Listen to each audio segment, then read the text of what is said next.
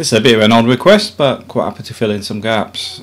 Johnny Day was asking about opening a salon in the Philippines for a bit of advice. The first thing I would say, you're going to need somebody who is a Filipino because you're going to form a business as a foreigner. It's just the protective environment that the Philippines exists in. Trying to stop foreigners opening businesses there because obviously if anybody could do it, a lot of the bad services that exist in the Philippines would be wiped out overnight by other companies coming in.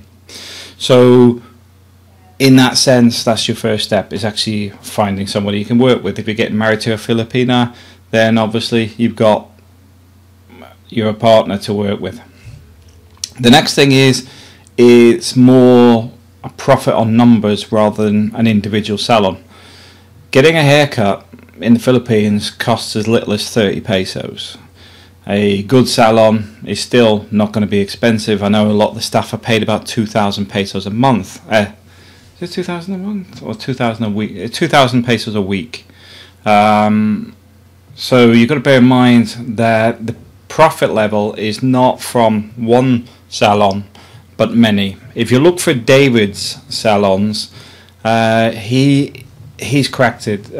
His daughter is actually a friend of one of my friends here in Spain. They went to school together.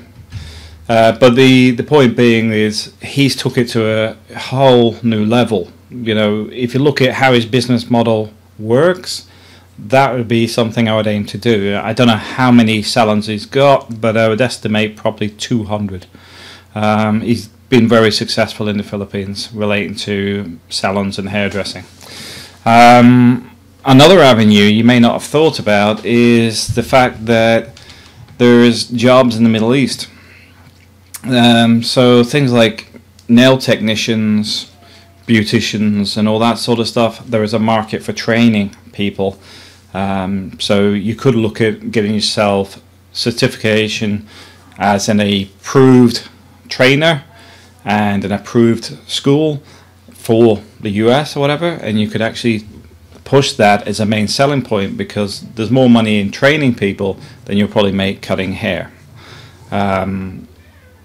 That's the reality of it. I can't be any more blunt than that, but the reality is, unless you're going to open 100 stores, you're not going to make a lot of money. You're going to find it quite labor intensive. You're going to find that you have all the employment issues that the Philippines has and a high turnover of staff. You're going to have the problems where staff will do stuff freelance and actually take some of your customers away from you.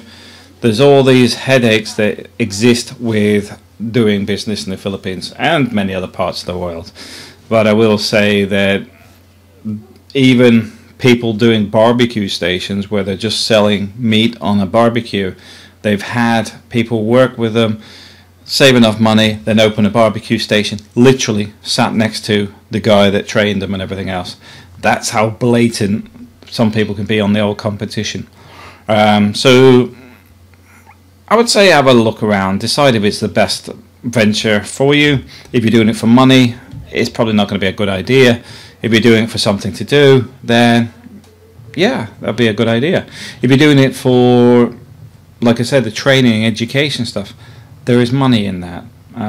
But because the cost of a haircut and everything else is so cheap, is quite simply a volume exercise. You've just got to have lots and lots of stores and understand that it's not mainly the hair that you're trying to push. You want to get the hair there, but then you want to sell all your own products. You want, the shampoo. You know how your own business runs. I don't have to tell you.